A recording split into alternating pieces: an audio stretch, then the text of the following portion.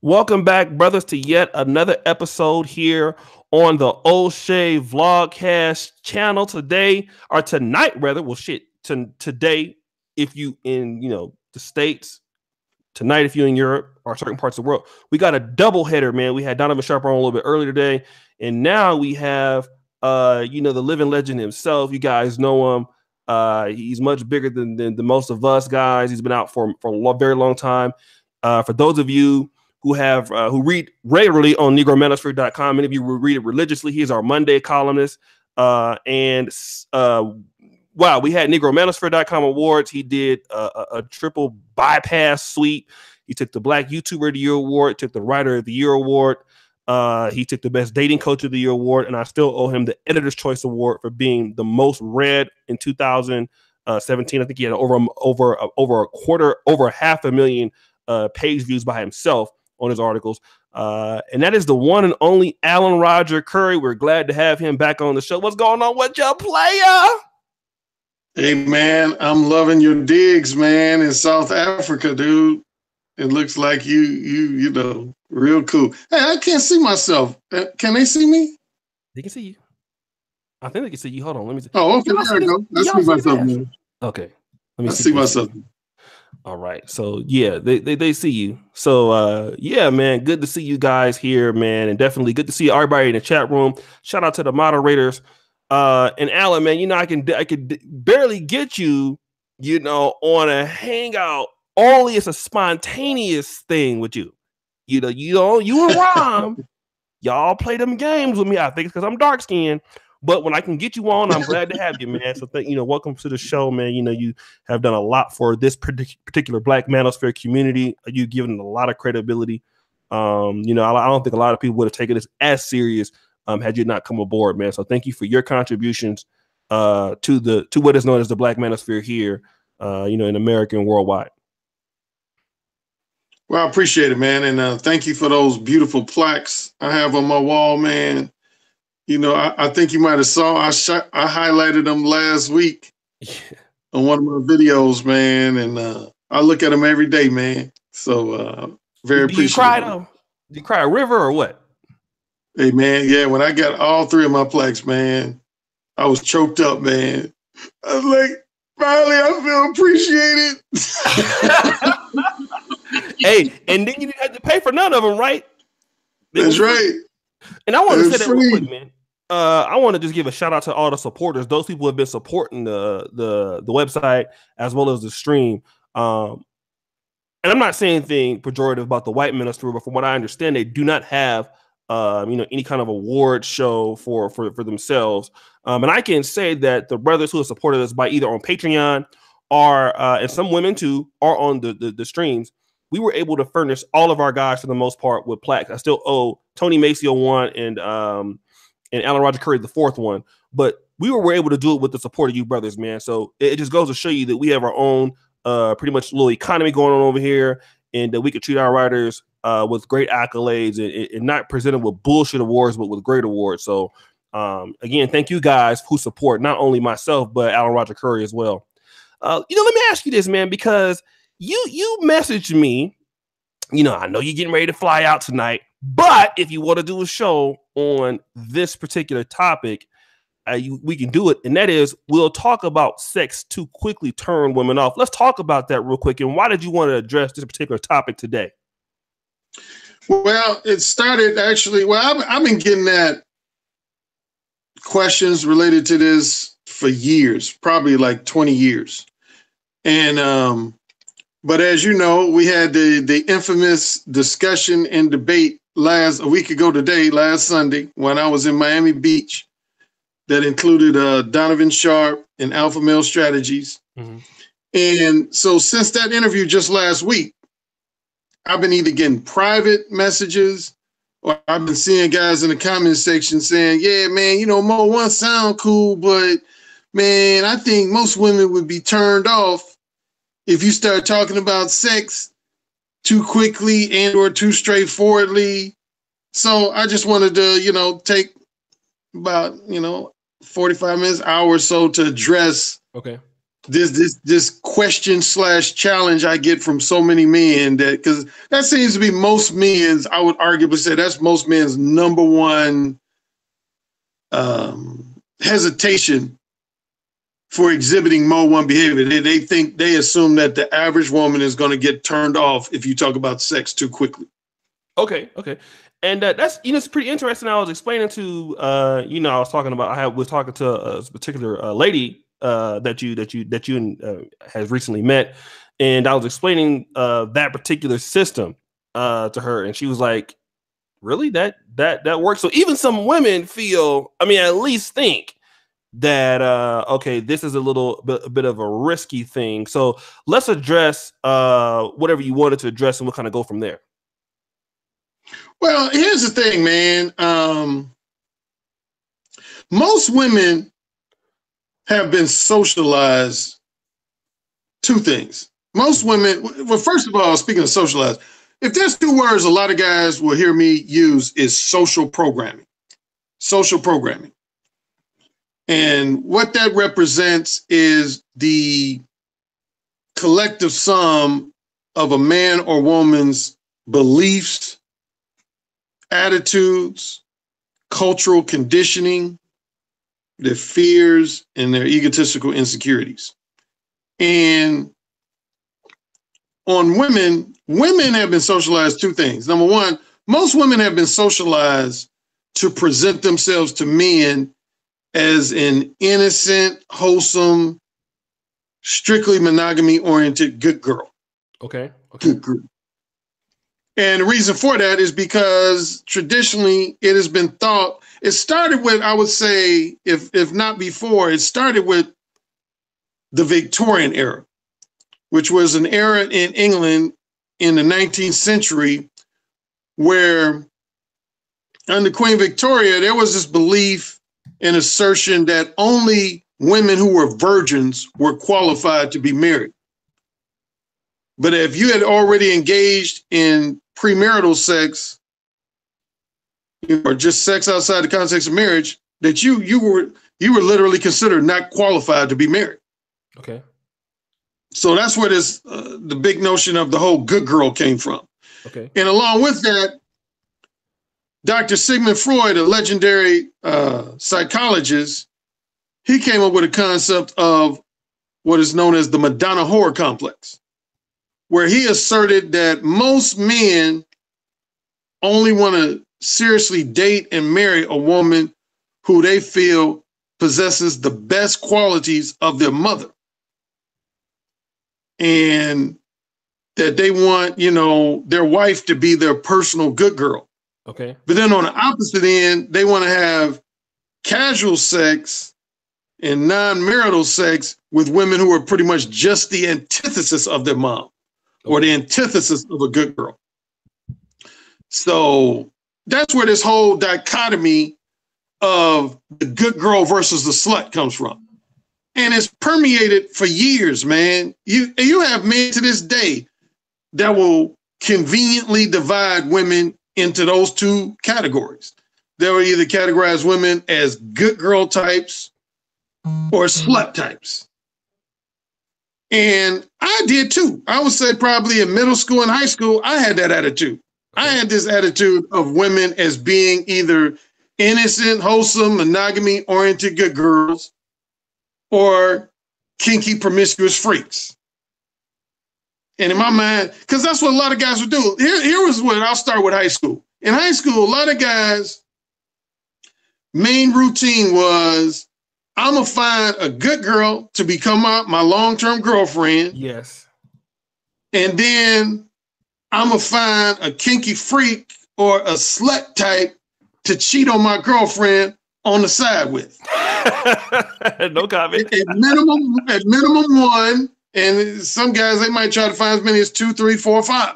Mm-hmm. And so that was the thing in high school. Was every guy pretty much had that attitude. You find a good girl, an innocent, wholesome good girl to be your girlfriend, and then you find more of a slutty type, promiscuous type to be your girl on the side. And as you know from previous interviews with me, the number one thing that changed I borrow this term from Stephen Covey, the author of 7 Habits of Highly Effective People. He uses this term paradigm. He says there's things we observe and experience that change our paradigm.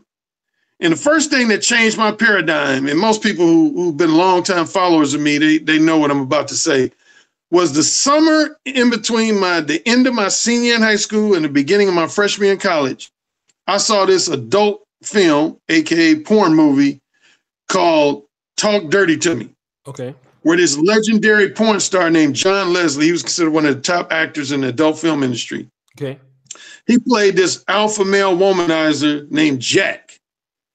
And his claim to fame was basically Mo 1. He would approach women, and within, I'd say on average, within the first 3 to 5 minutes of the conversation, in a very smooth, confident, seductive manner, he would let women know he wanted to fuck them.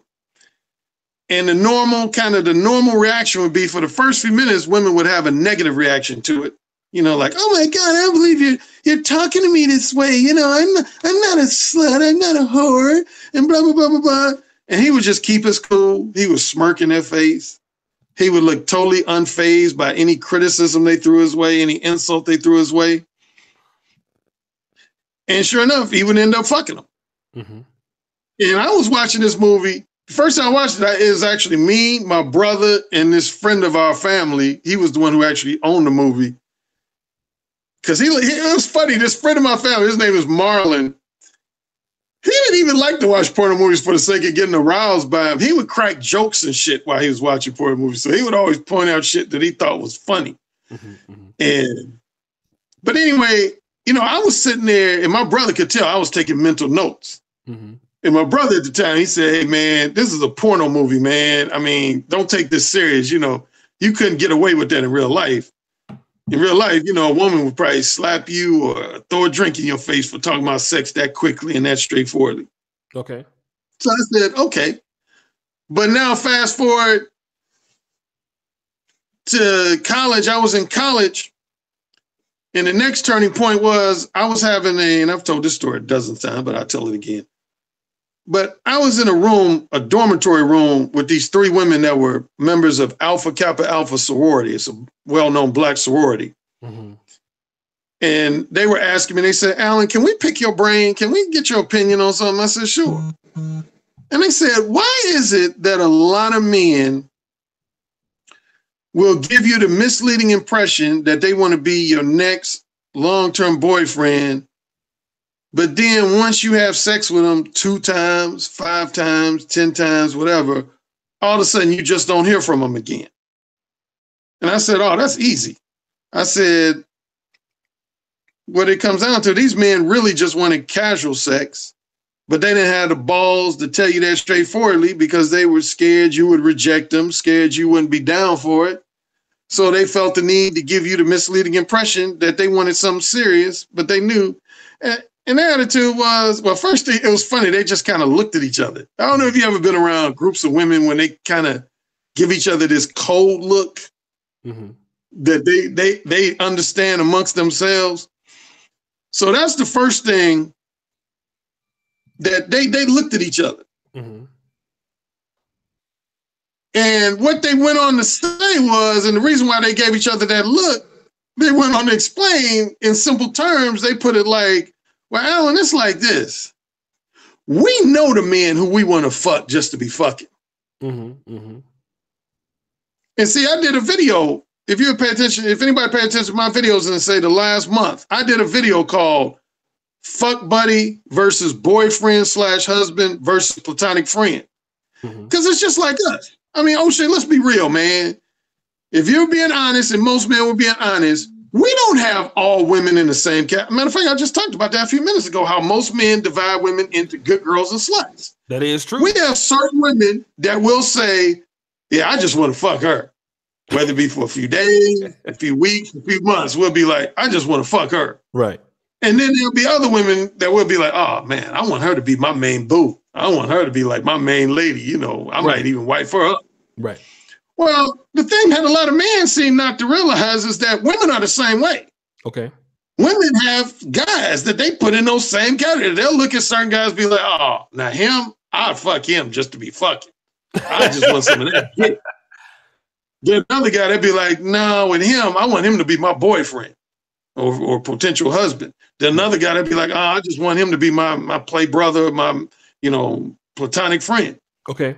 And that's what these women in the sorority basically explained to me. They was like, the attitude was, why are men lying? We know who we want to fuck casually versus the guys. And see, what pisses them off is most women, if they have you in, say, the boyfriend category, they don't want you to be in the fuck better category. It's that simple. Just like we wouldn't. If we got a woman in the fuck buddy category, we don't want her to be in the girlfriend category or vice versa. Okay. And so, go ahead. I'm sorry. Go ahead. No, here's what I want to ask you then, right? Because, all right, a lot of guys don't understand the idea that, hey, women have their own categories like we do. We don't understand there's reciprocity there.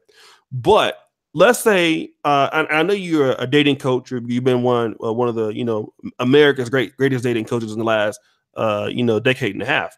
What if a guy in his encounters with women, if he is constantly being, let's say, friend zoned, or if he is constantly being looked at as the provider type, yeah. So are there some guys that send off more vibes that make them, let's say, more, hey, this is the kind of guy I want to fuck like in the next 30 minutes to 24 hours? In other words, is there a difference when the women that come across you, are most women that come across Alan Roger Currie looking for short-term sexual encounters, or do they look at you as, this is the kind of guy that I want to marry? Do you understand what I'm saying? Like, are these guys sending out the wrong particular signals, and because those signals are the reasons why they're classified in the way that they are? Sure. That's why you hear me always talk about the delineation between alpha males and beta males. Okay. That's one of the basis for that. Because here's the thing, man. If I had to look at, I always, one of my golden rules related to my advice to guys is this. This kind of probably supersedes any other aspect of my advice, which is never confuse the appeal of your sexual companionship with the appeal of your non-sexual companionship. Okay. I remember on blog, when I did my Blog Talk Radio show, one of my best interviews and conversations was with a woman from New York named Dr. Veronica Anderson. Okay. And if I find a link to it, I'll send it to you after this show over. Maybe you can include it in the comment section or description section. But she was one of the few women who thought just like me. Because in a nutshell, during the course of that interview and discussion, she basically made that point. She said, a lot of men and women make the mistake of thinking that if they develop 5-star non-sexual chemistry with someone, that's automatically going to translate into 5-star sexual chemistry. And she was basically like, that's apples and oranges. She said, you can have 5-star non-sexual chemistry with someone and have only 1 or 2-star sexual chemistry. And on the flip side, very true. Very fucking true. Man, on the flip side, you can have 5-star sexual chemistry with someone, but you can have only 1 or 2-star non-sexual chemistry, which is the reason why you have the 3. If you go to my website, directapproachdating.com, you'll see a picture with 3 different types of relationships I highlight. Okay. And these are basically any relationship you have with a woman is going to fall in one of these 3 categories. Strictly sexual, which is commonly known as fuck buddies or casual sex lovers. Strictly non-sexual, which would, of course, be a platonic friendship. And then a relationship that combines a blend of both enjoyable sexual companionship with enjoyable non-sexual companionship, which most people refer to as a romantic relationship. And some guys think if they start off developing this real strong non-sexual chemistry, that at some point in time, either in that first conversation or days later, that the woman's going to say, God, I had such a great conversation with Frank. he was so nice and flattering and entertaining, and he seems like a good, quiet guy. I think I'm going to go ahead and give him some pussy. No, it don't work that way. And so, insert dog face here. Exactly. Yeah, I'm glad you said it. Yeah, that's become my signature phrase now. But see, to answer your question more directly, you said do some guys, I don't like to use PUA terms, but in this case, I'm going to use a PUA term. A lot of PUAs use this term called frame. Okay. You hear that a lot when PUAs talk about that. They'll talk about having a certain frame. Well, if I had to implement that term myself, again, even though I don't like most conventional PUA terminology, but if you start off with a woman with friendship frame, platonic friend type frame, that's when you're the most likely to be put in the friend zone. Okay. Because you're showing the woman that I want to be flattering to you. I want to be entertaining to you. I want to be an emotionally empathetic listening ear to you and listen to your problems and frustrations. I'll spend money on you for no good reason other than the fact that you're pretty and sexy. Right there, a woman says, shit, what motivation do I have to give this motherfucker some pussy if he giving me everything I want non-sexually without me giving him some pussy? Mm-hmm. He's giving me flattering attention. He's providing me with entertaining conversation. He's spending money on me. He's listening to me talk about all my bullshit problems. And I ain't even had to suck his dick, give him a hand job, or give him some pussy. Shit, she gonna want to keep you as a great platonic friend because you giving her everything she wants non-sexually. Mm-hmm, mm-hmm. Whereas, you know, to refer back to last Sunday's discussion, Donovan had mentioned at one point about he likes to have women qualify him. And I'm not going, you know, if that's what he wants to do, that's what he wants to do. I'm not going to disparage his beliefs or his way of doing things. But I'll say this, man, I ain't trying to make it hard for no woman to get my dick. I want to make it easy as hell to get my dick. Okay. Where I make it challenging for women is for them to secure my non-sexual attention and companionship. Okay. That's what a woman's going to have the challenge of her life with me is when she's trying to secure. Because my attitude is this, man. I'm not going to provide any woman with hours of flattering attention, hours of entertaining conversation, free lunches, free dinners, and be an emotionally empathetic listening to her problems. And that woman ain't had my dick in her mouth or her pussy. She gonna have to earn my motherfucking non-sexual attention and companionship. So the thing is, man, going back to the concept of frame, man, if you want the best chance of turning a woman on sexually, you got to start off with a sexually provocative frame. You got to start off with an alpha male frame. You can't start off with a platonic friend frame. You can't start off with immediately with a I want to be your next long-term boyfriend frame or I want to be your future husband frame. My attitude is this, man. A woman got to earn that shit. You shouldn't just quickly and easily qualify a woman as being girlfriend material or wife material. My attitude is if a woman wants that status, the status of being your long-term girlfriend or your future wife or somebody that you seriously invest a lot of time, energy, effort, and money into, she got to earn that. You don't just give that to a woman. She got to earn that.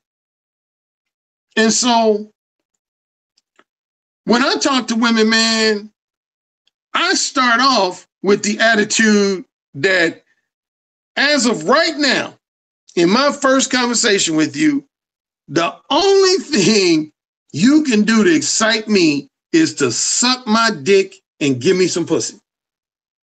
Period. Now, some guys will think, well, damn, man, that's kind of too bold, too ballsy, too straightforward. You know, some women gonna get turned off by that. Let me tell you guys something listening to this podcast right now. No woman who enjoys sex gets turned off by conversations about sex. Okay. Let me repeat that. No woman, unless she's experienced some sexual trauma or something, like she got raped or molested when she was young or some kind of traumatic experience, those would be the exceptions. But any woman who has a healthy sex drive, she doesn't get turned off by sex. So any woman who tells you that she gets turned off by conversations that center around sex, that's bullshit. Here's why women gonna act like they're turned off. And this goes back to the concept of social programming and how women are brainwashed. Women, by most women's mothers and even their mother and fathers, brainwash women to believe that a man should offer them something for their pussy. Okay. They're brainwashed to believe that they got the golden pussy between their legs, that it's worth high value, and that a man should court a woman for her pussy, should woo a woman for her pussy, should spend all kinds of money on her for her pussy, should spend all types of time, significant amounts of time with her in exchange for her pussy. But see, guess what? Guess what? We are biological creatures, O'Shea. And see, even though we as human beings try to intellectualize sex, our bodies don't. That's true. Our bodies have certain triggers. So in other words, if a woman gets in your presence with nice tits and a nice ass, it's not like you can intellectually say, wow, that woman does have a nice figure, but I intellectually choose not to be turned on by those nice tits and that nice ass. Because I'm a man of great character.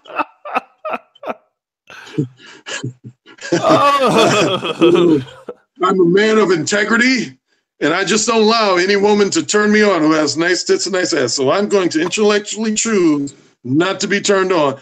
Fuck that. If a woman has some nice tits and nice ass, your body is going to react to it. You're going to be like, damn. Your dick probably going to start getting hard. Okay. Same with women, man. Women have certain things that trigger their pussy to get wet. Some of them are visual. Some of them are auditory. And, you know, yeah, those would be the two main is both visual and auditory. Things, in other words, things they see and things they hear. Okay. What I do is, in a manner of speaking, when I talk to women, I want to challenge their social programming. I don't want to play into it. Because if you play into a woman's social programming, you're going right into her expectations. Right. And in a nutshell, that ain't gonna turn a woman on, man. Women get turned on when you say things that agitate, challenge, or frustrate their social programming. For example, let's say a woman's social programs believe that you got to take her on 5 dates and spend money on her before she even thinks about giving you a tongue kiss. And you say, oh, I'm willing to do that. I'm willing to do that, Linda. I'm willing to take you out on 5 dates and, you know, buy you the best dinner in the restaurant. See, in her mind, in a manner of speaking, you know what happens? When she hears you say that, you might think that's going to excite her, that you playing right into her. But in her mind, she says, boring. I know I can make any demands to this guy and any request to this guy, and he's going to adhere to them. Whereas, like, say a woman wants to say that to me. She say, hey, Alan, you know, if you want to even think about getting in my pants, you got to take me to a 5-star restaurant 5 Fridays in a row and buy me the best dinner and the best champagne in there. And I'm like, shoot, you crazy. Excuse me? You heard me. You're going to be sucking my dick after I take you to Dairy Queen and get you a burger and a chocolate shake. That's what's going to happen. You're going to suck the shit out of my dick, and I'm going to fuck the shit out of you. And then I'm going to have you buy me dinner at a 5-star restaurant. Yeah. See, in her mind, externally, she's going to act pissed. She's going to be like, what did you say? I can't believe you're talking to me that way. But in her mind, she's going to be like, oh, this motherfucker got some balls. This motherfucker got some backbone. So he challenging my demands and requests. I'm letting her know I'm my own man. That she can't just say, Alan, you jump, and I say, how high? See, here's the thing you got to remember. A lot of guys just concentrate on getting pussy. And not that that's the worst thing in the world, but here's the thing, man. I've talked about this a number of times, both publicly and privately with my clients. generally speaking, there's two ways you could get pussy, man.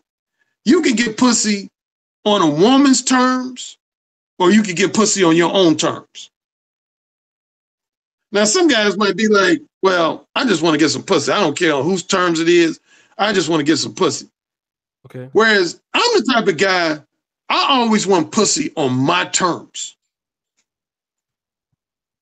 I don't want pussy because I had to agree to jump through a bunch of hoops to get it. Because trust me, any woman who thinks she got the golden pussy between her legs, she gonna try to get you to jump through as many hoops as possible before she says, okay, I'll give you some pussy. In that situation, what she's doing, she's giving you pussy as kind of what I call a doggy treat. Okay. You getting doggy treat pussy. I don't want doggy treat pussy. I want a woman. Let me go ahead. I'm sorry. Go ahead. No, I just want to give a shout out real quick. Say, I want woman pussy so wet that she's damn near dying for me to fuck her. Okay. I'm gonna ask you a follow-up question on this, but I want to before I get to the super chat, there's a brother, man, that actually was if it probably wasn't for him, I wouldn't even have came to YouTube. I was already on YouTube. I would have took it seriously. And that is the one I refer to him as Master Ringo TV Raw. Man, I love that brother, man, so much. He's now known as Black Male at Vice TV. He's been doing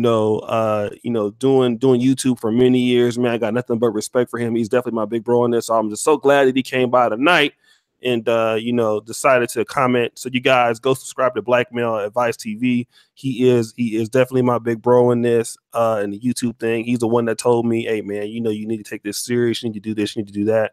So you guys, hope I can get him on a show. He like Alan Roger Currie though. You trying to get them dudes, man, light-skinned dudes.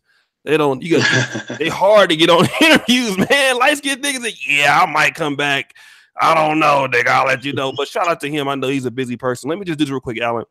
Desiree Jones, shout out to her. Love you, ARC. Do you think your approach should change based on a woman's age? Okay, I will ask that question.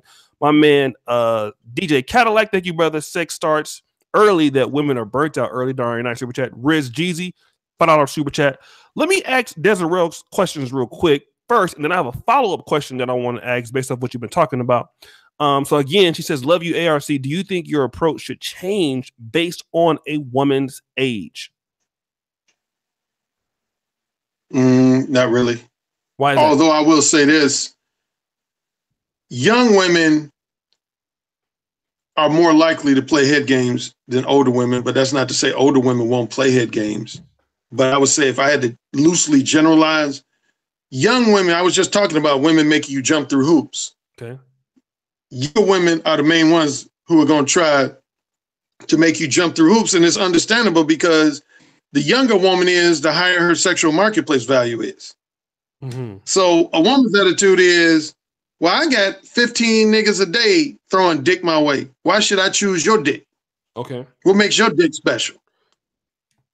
So that's why that's the number one impetus for why they're going to initiate head games with you, because that's their way of saying to you, why should I choose you? Okay. Whereas an older woman, she ain't got as many dicks thrown her way. Once a woman is 40 and older, she ain't gonna have that many dicks thrown her way. So she's gonna be less likely to engage in head games. And she knows if she wants to fuck, and she gonna tell you straightforwardly, yeah, I want some of that dick. I see Tony Maceo talking about not this ball rubbing ass nigga again. Shout out to Professor, man. Professor Tony Maceo, man. Let me see if he's in the chat. He's in the chat right now? Yeah, he's in the chat. He's in the chat. He said, not this ball rubbing ass nigga again. There he goes right there. That is our Tuesday column. So Monday meets Tuesday. You guys know, shout out to Tony Maceo, man. He won. I gotta send his award out this week. But yeah, man, Tony Maceo is an awesome writer. I'd like to get you and Tony Maceo on the same show together at one point. That'd be interesting to have you on at the same time. Let me ask you this real quick. That would, yeah. That'll be very good. Let me ask you this real quick. Okay, with respect to, because I know, and again, shout out because you actually gave me a free copy of one audio on not an audio book. You gave it to me on a paperback edition. I haven't finished reading the whole thing, but I think what most people think that when it comes to mode 1, I think most people misjudge it based off of misconception or not understanding the principle of it. There's been people who've read it and still don't understand it multiple times. And we won't get into that right now, but obviously we know, I mean, one situation in particular, but there have been guys who've read the book and still don't understand the meaning of it. So do most guys think that Mode 1 means I'm going to walk up to a chick and say, hey, I really want to put my dick down your eyebrow lids or something, or I'm going to just put my dick in your earlobes, or I would really like to put my tongue all in your ass. I mean, that's what people think that Mode 1, a lot of people think that, hey, that's what Mode 1 is about, but it's actually much more complex than just saying something like that. That's actually stupid. But I mean, let me know what your take is on that. 'Cause I think a lot of people would misjudge or misinterpret your product for the fact that they never read it, and they don't understand the delivery and the seduction behind it. Okay, great question. I just actually did a video just on Friday that's titled "Triple X-Rated Language is Not a Mandatory Requirement for being Mode 1." And in that video, I took a lot of the blame, and I'll do it here on this show. I take some of the part of the blame for a lot of the misinterpretations, because one of the things I'm known for is telling a lot of my infamous seduction stories, and more specifically, my same-day seduction stories. Mm-hmm. And some of them do involve me saying triple X-rated stuff to women like within the first 5, 10, 15 seconds of my conversation. Okay. And along with that, a lot of them involve me using a lot of profane, sexually explicit, X-rated language. But speaking of my books, one thing I make clear in my books is that you don't have to use profanity or X-rated language to be Mode 1. I talked about the 3 types of companionship you can pursue from a woman, again, which is strictly sexual, combination of sexual and non-sexual, or strictly non-sexual. Now, we can eliminate one of those 3, strictly non-sexual, because I don't know any single heterosexual man that goes out looking for female platonic friends. So that's bullshit. Okay. And here's the main essence of Mode 1.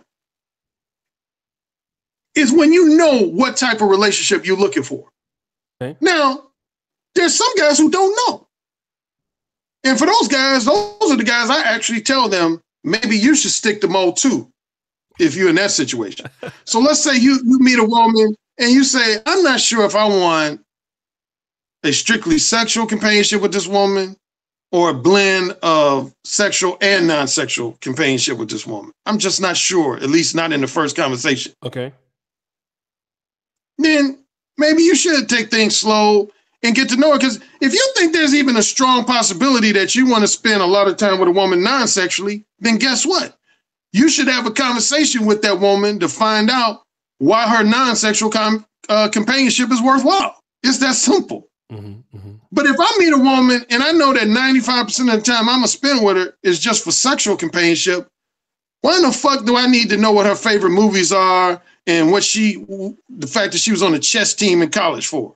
That ain't got shit to do with my time I'm gonna spend with her. Okay. So going back to that college story I told you about the sorority women, here's it was a starting point of Mode 1. Most of my I hate to throw my frat brothers under the bus, but I would do it in a lighthearted way anyway. But see, a lot of my frat brothers and even some of my non-frat brother friends, their normal routine in the mid 80s was, if you wanted casual sex for a woman, what you do is you start off pretending like you're open to being that woman's long-term boyfriend. And then once you get the pussy, you just go ghost on that woman. See, I don't believe in that shit, man. I don't believe in that shit.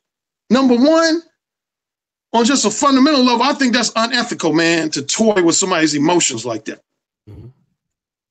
I think that's just wrong. And in the modern day society, not only is it just unethical, but because most women know the game so well, when you try to use that routine with a woman, you setting yourself up to be played. And that's where my book, The Possibility of Sex, comes into play. That's why I wrote The Possibility of Sex, because guys were asking me, well, Alan, what's so wrong with being like indirect, or what's so wrong with giving a woman a misleading impression that you want to be her boyfriend just to get some ass? If you want to know the answer, read my book, The Possibility of Sex. I'll point out to you. Okay. Because see, as I told Alpha Male Strategies in one of my videos, because he kind of promotes that to a degree. Okay. The idea of making a woman feel like you open to being her boyfriend just to get some ass. Mm-hmm. But see, if you do that routine, the first thing most women are going to do is they're going to make you prove to them that you value and appreciate their non-sexual attention and companionship. Mm-hmm. And see, once you do that, that's when you set yourself up to be played. Because see, here's what a lot of men don't realize. A lot of men think when it comes to women using men, I think most men know that women will use men for their financial resources and their material possessions. But what I point out in my book, The Possibility of Sex, is that women will use you for something as simple as just flattering attention and entertaining conversation. Yeah, they don't even have to be something to do with money. Like there's a lot of women that, let's say they bored one day and they want to engage in a 20 to 30 minute conversation that's a combination of flattering to their ego and entertaining. They'll say, oh, there go O'Shea. He's real funny. Mm-hmm. I'm bored right now. So I'm gonna talk to O'Shea and have him make me laugh and have him tell me how good I look in this dress and say, you might spend a half hour telling her like, oh girl, you know, you looking sexy in that dress. Oh, you're so crazy. Oh girl, shoot, boy, I do all that kinds of things in that big old booty in that dress the way it's like, you like, oh, she like, oh, you're so crazy. And then you crack some jokes. And then let's say after that 30 minutes, you really want to hook up with her. You're like, hey, Tangy, you know, let's get together. Oh, no, you like my brother, you know, oh, no. Or she might even say you like my brother. See, this is the trick that when women want to play you, and this is why my book is called The Possibility of Sex. A savvy manipulator, what she's going to do, she's never going to tell you straightforwardly, oh, Shay, you ain't got no chance of getting this pussy. A rejected woman. A woman who's a reject. Okay, just to remind your audience, and every time you interview me, I end up bringing up these 4 archetypes. Yeah, go ahead. But let me bring them up again. There's 4 archetypes of women I discuss in my books. One is a reciprocator. Another is a rejecter. Another is a wholesome pretender / erotic hypocrite. And another is a manipulative time waster. Now, most of the people who've read my books or are familiar with my books are familiar with those 4 archetypes, but I'll quickly give the gist of each one. A reciprocator is a woman that once you let her know that you're interested in having sex with her, whether it's long-term, short-term, monogamous, or non-monogamous, she's going to fairly quickly and straightforwardly reciprocate your sexual desires, interests, and intentions. She's not going to resist having sex with you. She's not going to express any degree of reluctance. She's not going to try to engage in any head games. She's going to let you know that, hey, I'm interested in fucking too. That's going to be the easiest pussy you ever going to get in your life. But it's also going to be the rarest pussy you're going to ever get in your life for the average guy. That's the reciprocator. A rejecter is a woman that once you let her know that you're interested in having sex with her, whether it's long-term, short-term, monogamous, or non-monogamous, she's going to let you know fairly quickly and straightforwardly that she's just not interested, either because you're not her type or because she's already married or in a relationship. Okay. The 2 trickier archetypes, which is what most of my books center on, is the wholesome pretender / erotic hypocrite and the manipulative time waster.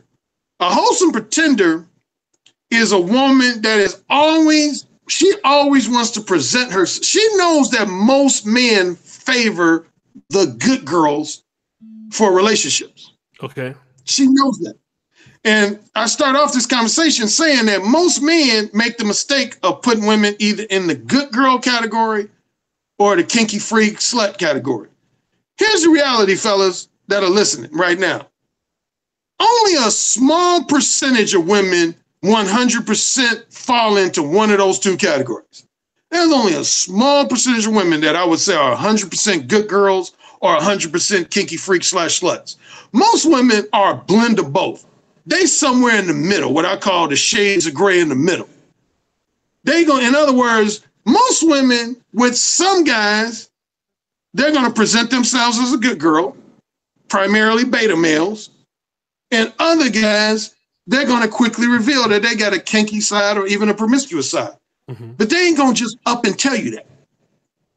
That's where the wholesome pretender comes into play. She's always going to want you to buy into the belief that she is a innocent, wholesome, strictly monogamy-oriented good girl. Okay. But underneath, if you know how to talk to her in the right way, you know how to, as my mother called it in her generation, they call talk dirty, knowing how to talk that talk. If you know how to talk that talk, which is what I get paid some big money by a lot of my clients to teach them how to talk that talk, you can do what I call incite certain triggers in a woman. Okay. Because see, the wholesome pretender, here's why I like the metaphor I like to use. When you're dealing with a wholesome pretender or erotic hypocrite, you know how in the old cartoons, they would always have a little angel on the right shoulder and a little devil on the left shoulder?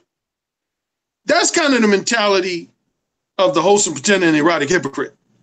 The wholesome pretender is going to have the little angel that represents her good girl side. That's going to be saying, girl, Alan, he just trying to get in your pants. Don't give him the pussy. You are a good girl. You are a good girl. And you are a respectable woman, and you don't just sleep with anybody, particularly when you first meet them. So you keep them legs closed, and you tell that man that he got to court you for weeks. He got to woo you for weeks. But then that little devil on her left shoulder represents her raw, kinky side. And that little devil going to be saying, Alan Roger Currie talking some good shit in your ear. Mm-hmm. Girl, you better go ahead and give him that pussy. You know he going to fuck you right. You know he going to turn that pussy up. You better give him some of that pussy. So it's just a matter of, so you could say the whole concept of seduction centers around, are you persuasive enough to get her to listen to that little devil instead of the angel? Right. See, if a guy who has poor seduction skills, he ain't going to be able to persuade her to listen to the little devil voice. Okay. So the loudest voice in her mind is going to be that angel voice. Mm-hmm. But a master seducer knows how to get her to not listen to that little angel voice and listen more to that little devil voice. Now, erotic hypocrite is a more pretentious, more materialistic, and more argumentative version of a wholesome pretender. That's a woman who's going to try to emasculate you. So let's say, O'Shea, you approached a woman, you was mole one with her, and you told her straightforwardly that you wanted to fuck her. Erotic hypocrite's going to go off on you. She's going to be like, motherfucker, what did you say? Did you say you wanted to squeeze my ass and slap my ass and fuck me back and south? You better apologize to me, motherfucker, right now, nigga. You better, you ain't had no home training. What's wrong with you? Right. Now, what's the average guy going to do when a woman starts going off on him like that? He's going to probably say, I'm sorry. And yep, he's going to back down. He's going to be saying, oh, I'm sorry. I read this guy named Alan Roger Currie's book. It's called Mo One, and he told me to say that. I didn't mean to say that shit. That ain't me. I'm a gentleman. I'm a classy guy. This guy, Alan Roger Currie, he didn't know what he was talking about. Right there, in that woman's mind, she's like, this motherfucker's a bitch. He's a beta male. All I got to do is criticize him and insult him and get him to back down and acquiesce to me and exhibit the behavior that I want him to. But see, if you're a man with backbone like I am, you're going to just look at a woman like that in her eyes with a expression like, everything you're saying right now is going in one ear and out the other ear. And I'm going to ask you, O'Shea, why am I able to stay cool, calm, collected, confident, and composed, despite the fact that this woman's giving me all these criticisms and insults? Because you know that she's actually interested, because if she wasn't, she would probably just like walk away or she would ignore what you're saying. There you go. The fact that she's fighting. If a woman's a genuine rejecter, she is never going to take the time to criticize you and insult you. Ever. It's not worth her time.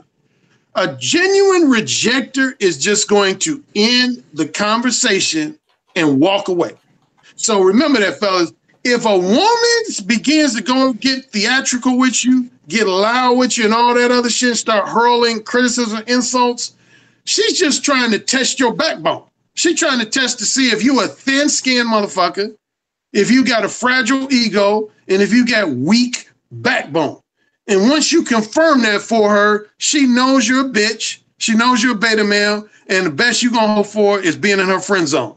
Right. But if you show her that you got strong backbone, she's gonna eventually give in. And the final category, which is the category that led to me talking about these 4 archetypes again, is the manipulative time waster. And see, this is probably out of the 4 archetypes, this is the number 1 archetype that most conventional PUAs always overlook and rarely talk about. Like, I remember I had an interview one time with this female PUA named Kezia Noble. She's well known in Europe and the United Kingdom. She's considered the top female PUA. And it's funny, when I talked about my 4 archetypes, she was totally in agreement with reciprocators. She was in total agreement with rejectors. She was in total agreement with wholesome pretenders and erotic hypocrites. But when I started talking about manipulative time wasters, she was like, no, Alan, no, I don't believe there's any woman that's a manipulative time waster. And I was like, yes, they are. She was like, no, I think most manipulative time wasters are actually what you call the erotic hypocrites. I said, no, they're 2 different things. A manipulative time waster, in simple terms, is a woman that knows from the get-go that she's not interested in dating you. She's not interested in having sex with you, but she feels like you have something to offer her in the way of flattering attention, in the way of entertaining conversation, in the way of financial and non-financial favors, and in the way of being an empathetic, emotionally empathetic listening ear.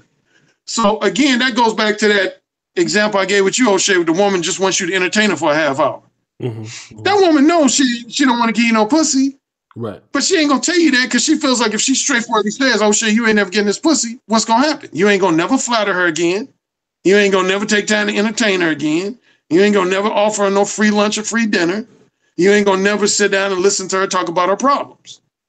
So she gonna always act like sex is possibly on the table. Like she might say something like, well, I don't know, O'Shea, if you keep being funny, 3 months from now, you might just get this pussy. You might be all up in this pussy. And you like, oh, yeah, shit. 3 months, yeah, okay. She ain't gonna give you that pussy. Right. let me just do this real quick.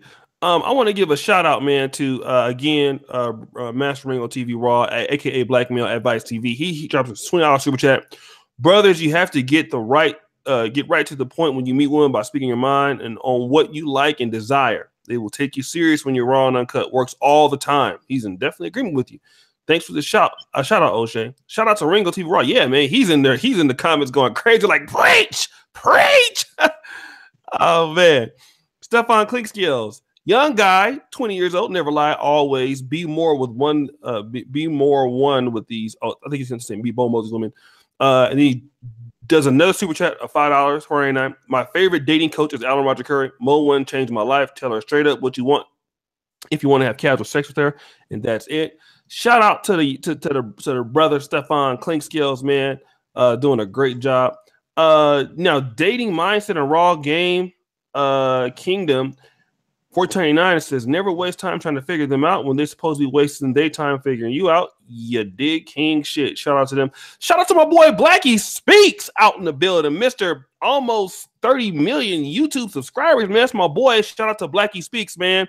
219,000 subscribers, man. He's one of my favorite hip hop channel. If you ever want to hear what's going on in the hip hop world, Blackie Speaks. He is the don of that shit. Shout out to him. My boy RB the Breakthrough. I got some big homies, man, doing this shit. Shout out to Excessive. More wisdom. Keep this shit coming. So yeah, man, Alan Roger Currie, man, you looks like, bro, you got a lot of folks. Shout out, Uncle Rom sent me. Thanks, man. Shout out to Rom. He writes on the NegroManosphere.com on Thursdays. Alan, let me kind of get back at this, and I won't hold you too long. But with respect to the approach, because I know there was a difference of opinion between Alpha Male Strategies, Donovan, and you. I think, you know what, let me just say this. There's a big difference on the approach between you and every other dating coach in the world. So let me just say that. I would agree with that. When it comes to the first initial approach, there's nobody that has your point of view. You're very, I don't know, I would say like far left or right, whatever you want to consider the right or left on the dating coach thing. Okay, 3 to 5 minutes, you have some type of sexual conversation.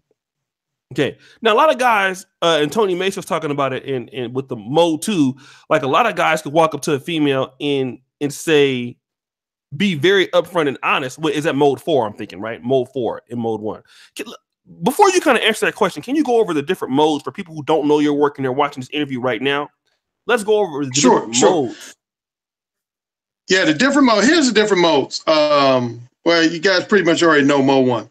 Okay. Start with mode 2. Okay. Mode 2 is when each one of the modes, I would say, has a primary motivating factor behind it. Okay. A motivating factor behind each of the modes. And I'll identify the motivating factor for each mode. Mode 2. When you're mode 2 with a woman, your primary motivating factor is, I want to get you to like me before I let you know what any of my desires, interests, and intentions are. That's what propels mode 2 behavior. You feel like you have to get a woman to develop a favorable opinion of you, look at you as a nice guy, a good guy, somebody that's not a weirdo or a psycho. You feel like you need to make a woman comfortable in your presence. Yeah. And then you feel like once that woman gives you kind of that I like you stamp by saying something like, oh, Shay, you are such a great guy. You are so friendly and entertaining. And then right there, you feel like you got your stamp.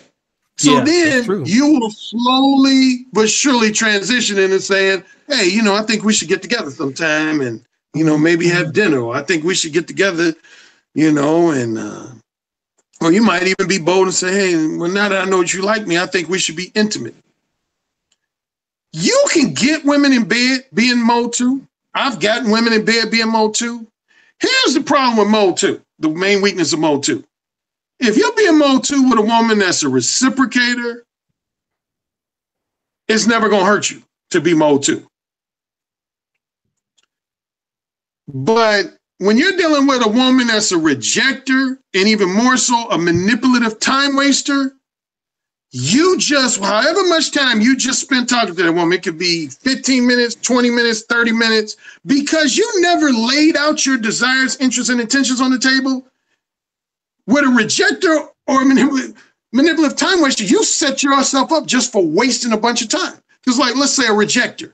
Let's say you spent 20 minutes just being a nice guy, engaging in flattering and entertaining trivial small talk.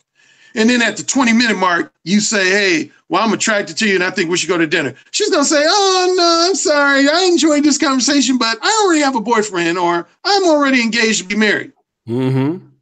And I've had guys come back to me, like friends of mine back in the day would do that all the time. They'd be coming from a club and they call me sometimes late at night, be pissing me off. They'd be like, man, Alan, check this out, man. I met this fine ass honey, right? And I'd be like, yeah. Man, I was talking to her for like 45 minutes, man. I had her like laughing and shit. She was smiling the whole conversation. And then at the end of the conversation, when I talked about, let's hook it up for lunch or dinner and some shit, she gonna say, oh, I'm married. Man, why that bitch waste all my time like that? And I'd be like, nah, bro, you wasted 45 minutes. She didn't waste your time. You wasted 45 minutes. Because you didn't lay your desires and interests and intentions out on the table from the get-go. Mm-hmm. Because if you ain't laid your desires and interests on the table, why would a woman reject you? She gonna look at you as just being friendly and wanting to talk. Women love to talk.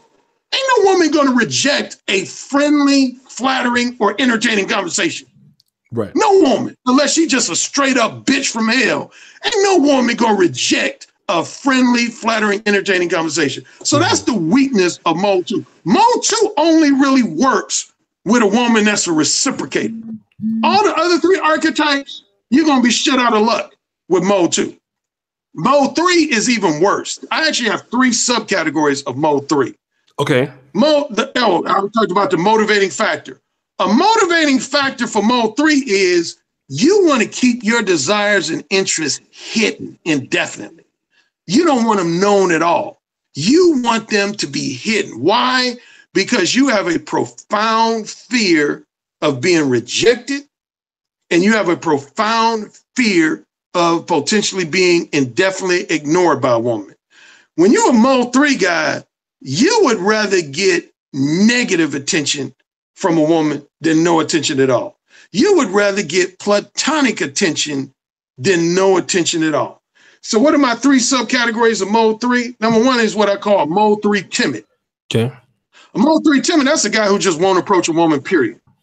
He'll go to a club, stand on the wall with his buddies and be like, damn, she's fine. Damn, look at her. She's sexy as hell. Yeah, look at her. She good looking. And that's like 2 hours. They at the club for 2 hours. They just stand against the wall the whole time like, damn, that girl's sexy. They never say shit. That's a mode 3 timid. Next one is a mode 3 target. A mode 3 target. Mode 3 targets are tailor-made for gold digger type. Because what a mode 3 target is going to do is he has enough confidence to approach a woman and initiate a conversation with her, but he's going to spend his whole conversation trying to impress a woman. So he's going to be like, yeah, you know I own a convertible Bentley, don't you? Yeah, yeah. You know I own a house on the beach. Yeah, yeah. You know I graduated from Harvard. Yeah, yeah. You see this watch? It's a Rolex watch, $10,000. Yeah, yeah. So he's hoping the woman's going to say, damn, you are a big baller. You got it like that. And because of that, I just want to give you some of this pussy. You like, yeah, I got a yacht in the harbor right now. Yeah, shit, I got it going on. So a mode 3 target, he never comes out and says, I want to get with you or I'm interested in you. He just lays out his resume of achievements, accomplishments, and material possessions and hopes that the woman just gives him some pussy because of it. Then the final mode 3 subcategory is the fun clubber. And O'Shea, you've heard me use that term a lot on your show. Fun clubbing is like the worst thing you could do. That's when you indefinitely pretend like you're content with being a woman's purely platonic friend for days, weeks, months, even sometimes years.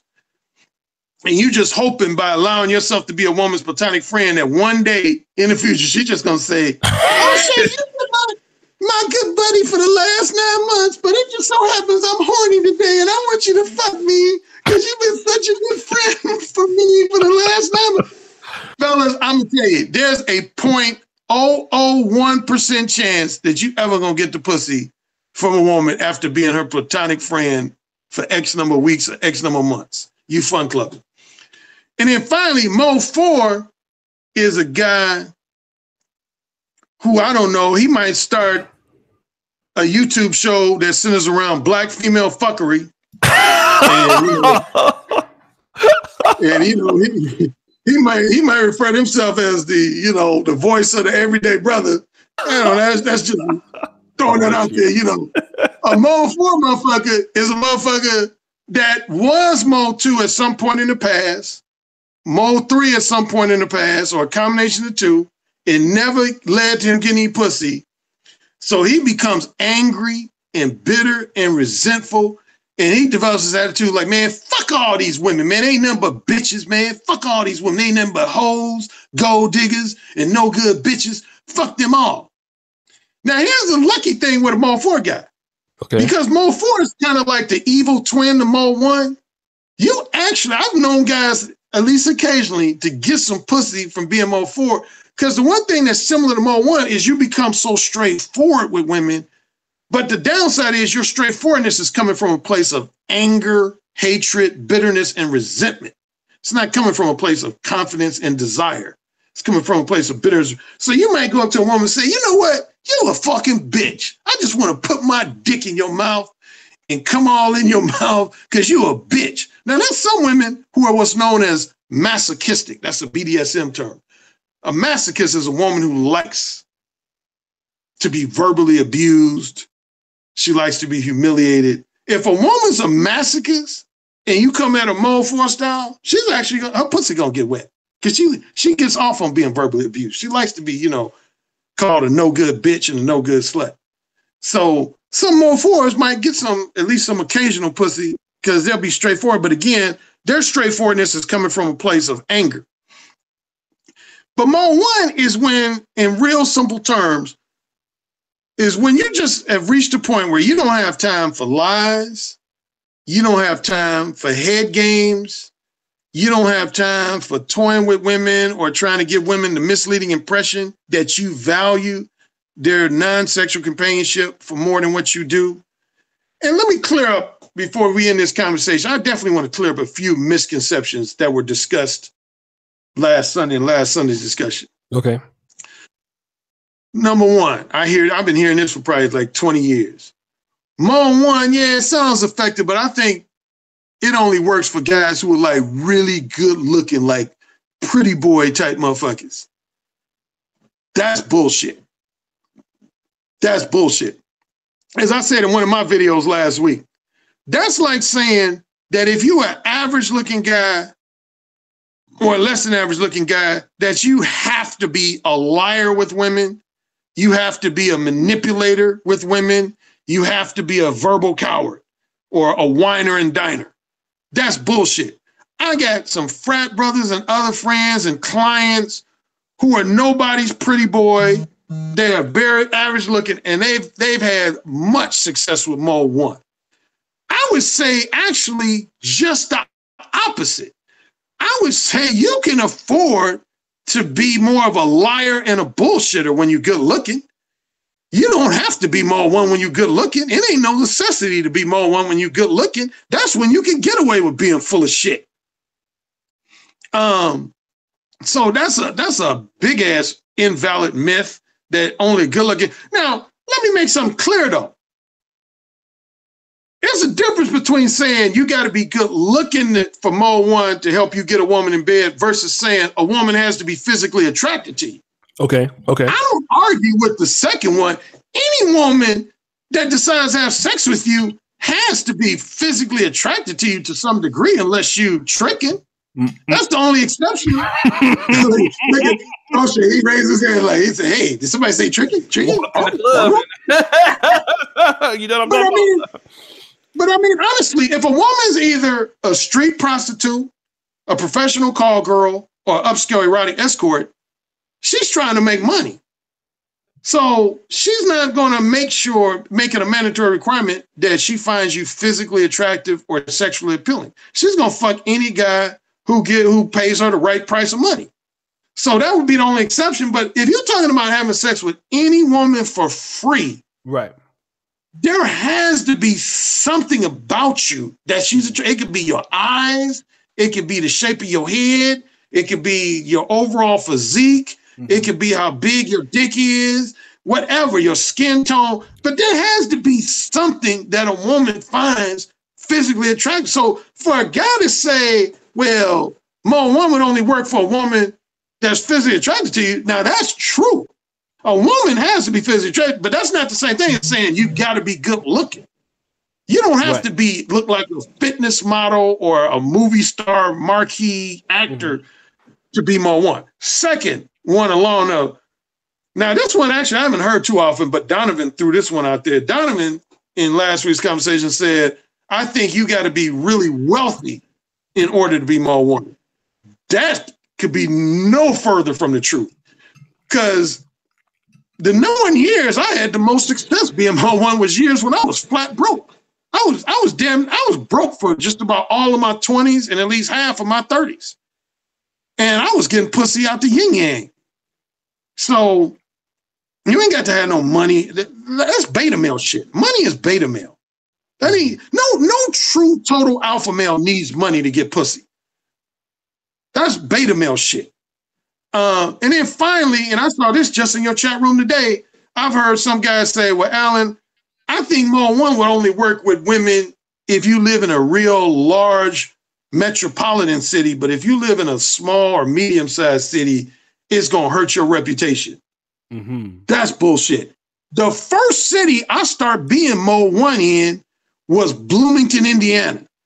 I want everybody to look up the population of Bloomington, Indiana. Okay. That's where Indiana University is. The whole city got to be like no more than 60, 70,000 people. It's considered small. And that's the first city I was Mo 1 in, man. Ain't nothing wrong with having a reputation for straightforwardly telling women that you want to have sex with them. What you don't want to get a reputation as is for being a harasser. Right. You don't want to be a harasser. What makes you an harasser? If a woman rejects you, leave her the fuck alone. Right. And see, a lot of men get mad at me, including Mr. Everyday, the voice of the everyday brother. This is one of the things that contributed to us falling out, because he got mad when I did a video where I emphasized that a lot of men in society can't handle rejection. And it's the truth. A lot of you men, that's why the simple reason why a lot of you men don't want to be more one. You're scared of quick, abrupt, straightforward rejection, man. I'm not scared of rejection. I actually dare women to reject me. I dare women to reject me. And O'Shea, if you're a perceptive guy, why would I dare a woman to reject me? This one I don't know. Why would you dare a woman to reject you? Because I think it probably shows you that you're really confident in what you're saying. But there's these minimum two reasons why I'm gonna have the attitude of I dare you to reject me. Okay. Number one, when you have that underlying attitude of I dare you to reject me, it shows a woman that you got other options, that you don't need to fuck. I was gonna say that. Go ahead. See, because one of the things I preach a lot, and I notice Alphabet Strategy's been preaching this too. He probably gonna admit that he borrowed it from me, but I've been talking about that for 20 years, man. You got to show women, man, you got options, man. Once a woman knows that she's your number one option for sexual companionship, or even worse, your only option for sexual companionship, that's when a woman's definitely going to play games with you. In some cases, she's going to quickly just leave you alone. But at minimum, she's just going to play games with you because she knows you ain't got no other options. I mean, why wouldn't she play games with you? You ain't got no other. Who else you got to fuck other than her? I always want women to be under the impression that if she don't give me the pussy, I got 2 or 3 other women ready to give me some pussy. So that's the number one thing why I have the attitude of I dare you to reject me. And the second thing is simply that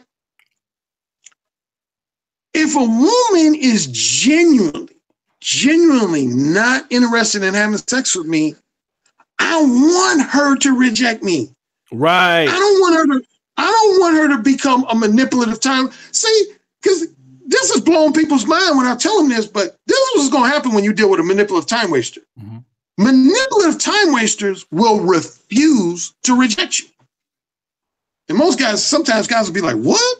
Are you serious? Are you telling me that some women will actually, man, I can name times when I've had to ask women 10 times to reject me and they wouldn't do it.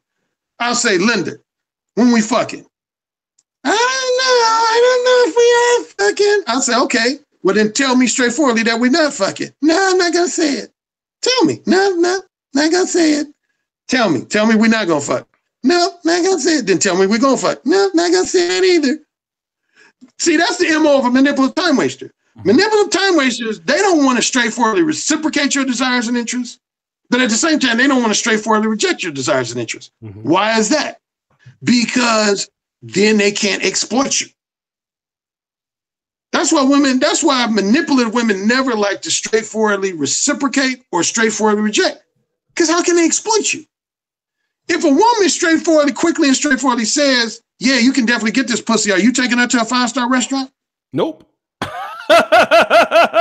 If a woman tells you straightforwardly that you're never going to get the pussy, are you taking her to a 5-star restaurant? Nope. Exactly. Women know that. So that's why women like to play games. They going to play games with the guys who they do want to fuck, which is why you got wholesome pretenders and erotic hypocrites.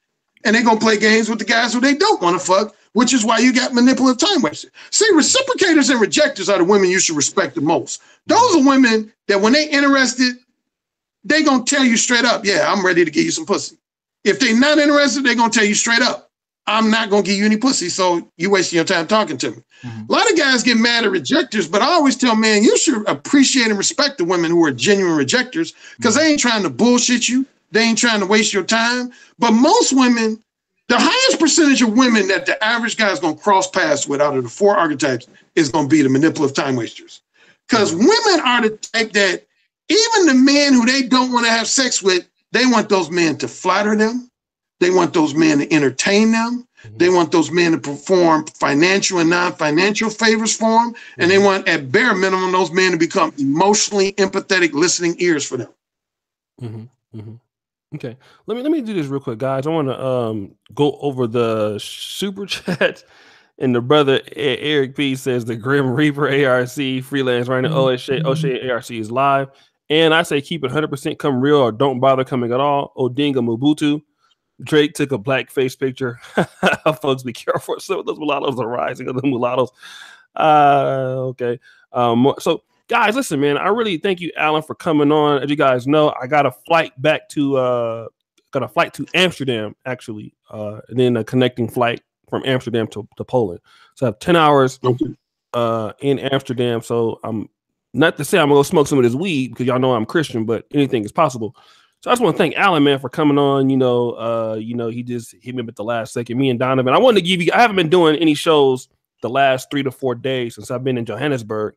But I will not be traveling for sure for at least 2 or 3 months after this. So I'll definitely be in Poland for quite some time. So Alan, man, is there anything else you want to, real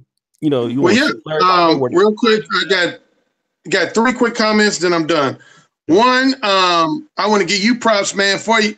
See, a lot of you O'Shea listeners, y'all probably only listen to the shows where he does interviews, but I want y'all to pay more attention to O'Shea's travel-related shows because, man, that show he had about Brazil, I thought was just a brilliant episode on his channel. I love all of his shows that have to do with just because I love to travel. Number 2, whenever I come on O'Shea's show for an interview, I like to give away at least a handful of goodies. I think most of his longtime listeners already have one of my ebooks or one of my audiobooks. But if you don't, the first 5 people that write me an email at coaching@mode1.net, that's coaching@MODEONE.net. First 5, not the first 10, not the first 20, not the first 25, but the first 5 people who don't already have it, I will send you a free complimentary copy of my updated Mode 1 ebook. Or if you prefer, if you don't have an account on audible.com, you've never bought at least one audiobook on audible.com, I'll send you a free audiobook. Now, if you already have an account on audible.com, then I won't be able to send you a complimentary audiobook copy. But if you don't have an account yet on audible.com, I'm going to send you a free audiobook. So it'd be either a free audiobook or a free ebook. And finally, to quickly address in 30 seconds or less, I've had some guys say, Alan, don't you think in this Me Too climate that Mode 1 is risky? No. If you examine most of the cases of these Me Too incidences, hardly any of these guys, including Morgan Freeman, they were not Mode 1. They did not just straightforwardly invite a woman to share their company. What they did is just say a bunch of sexually provocative shit to women or expose their genitalia to women, or in some cases tried to rape or date rape women. That ain't Mode 1. It ain't a crime to let a woman know you want to exchange orgasms with her. It's not a crime to do that. Remember that.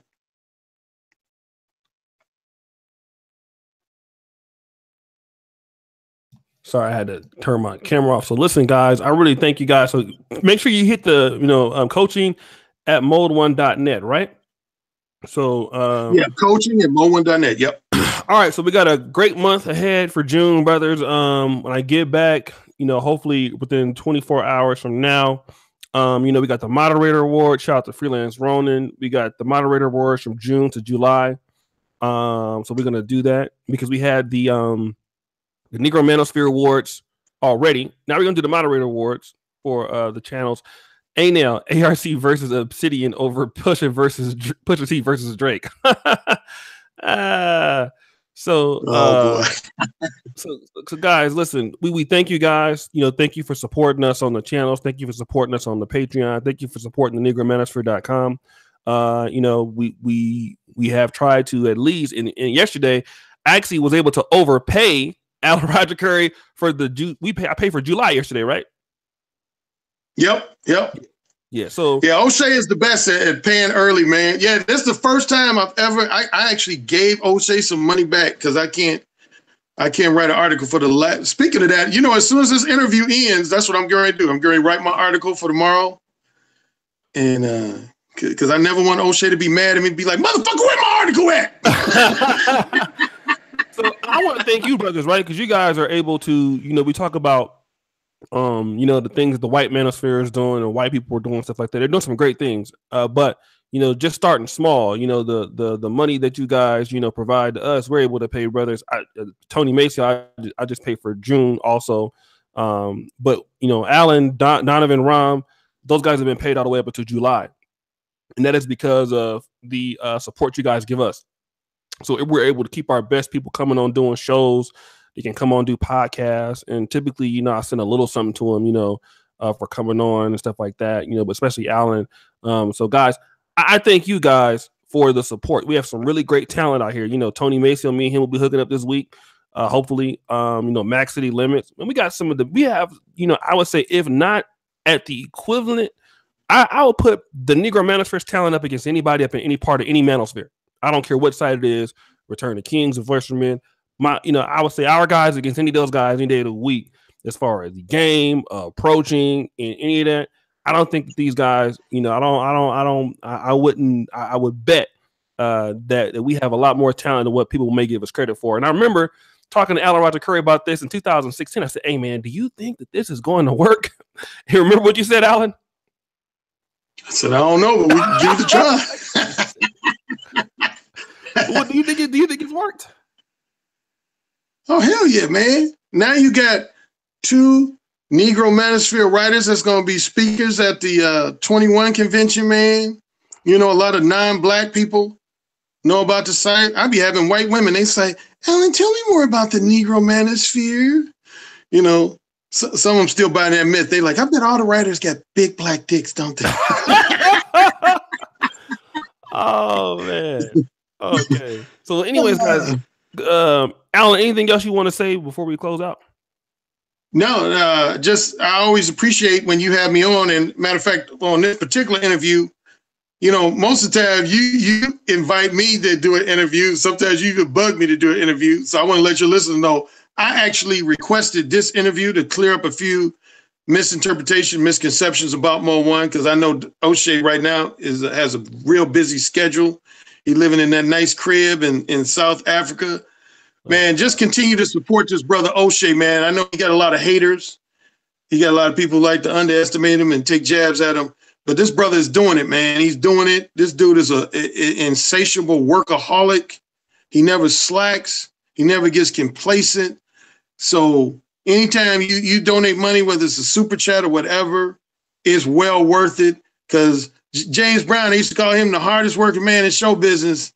And Donovan Sharp O'Shea Duke Jackson is the hardest working brother on YouTube.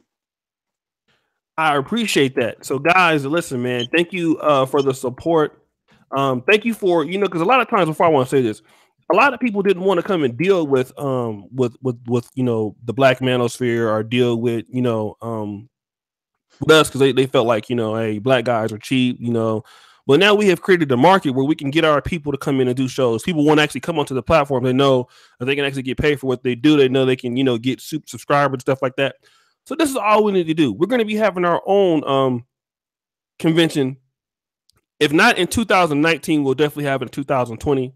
Hopefully to be somewhere like in Atlanta or someplace like that. But we're not far off from doing that. All you brothers need to do is keep your pledges up, $5 a month. Now, some of you niggas, I will say this, I notice you make a pledge, and on the last day of the month, you take it down to $1. All right. Now, don't do that. If you can't afford to pledge a certain thing, just keep it at $5. Okay. Don't, get all the content for the free. At the end of the month, you change it to $1. All right. So don't do that. All right. If you could just stick with the $5 pledge, if we get 1,000 brothers doing that, we can have conventions and stuff like that. All right. So, but anyways, thank you for your support. Alan, thanks so much, man. Thank you. Peace.